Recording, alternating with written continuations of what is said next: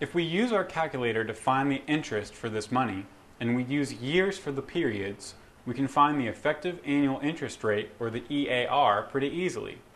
Remember, the reason it's not the nominal annual rate is because interest is being compounded more than once a year. So if interest was being compounded only once a year, then the nominal annual and the effective annual rates would be the same. So there are 20 years between year 0 and year 20. So since our periods are in years, we enter in 20 for n, the number of periods. We deposit $5,000 in year 0, the present, so we enter in a negative $5,000 for the present value. Since we're putting money in to an account, it's a cash outflow, so we enter this as a negative value. We expect the account to be worth $21,526.65 in year 20, so we enter this in for the future value.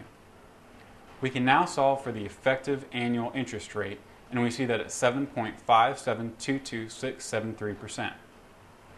To find the nominal annual interest rate, we need to solve for the periodic, in this case, daily interest rate.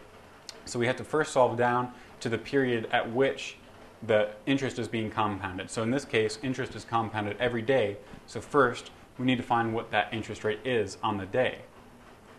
So the formula for the periodic interest rate is equal to 1 plus the effective annual interest rate raised to 1 over t, where t is the amount of periods there are in a year. So again, it depends on the definition of periods. In our case, a period is a day. So the question tells us there's 365 days in this year. So we just need to plug in our effective annual interest rate and plug in 365 for t. So we add 1 to the effective annual interest rate. Again, when we're using this formula, we have to put the interest rate in as a decimal as opposed to a percentage. So we get 1.0757 raised to the 1 over 365. And we find that our periodic interest rate is 0.0002. And again, that's a decimal, so our nominal rate is 0.02%.